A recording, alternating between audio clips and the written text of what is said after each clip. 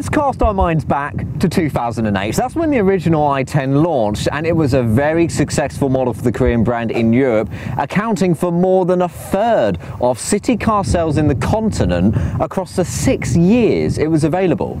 This latest third generation model arrived in 2020, and it brought with it sharper styling, a roomier interior and more advanced technology than before, alongside a range of small capacity powertrains, effectively blending performance with running costs.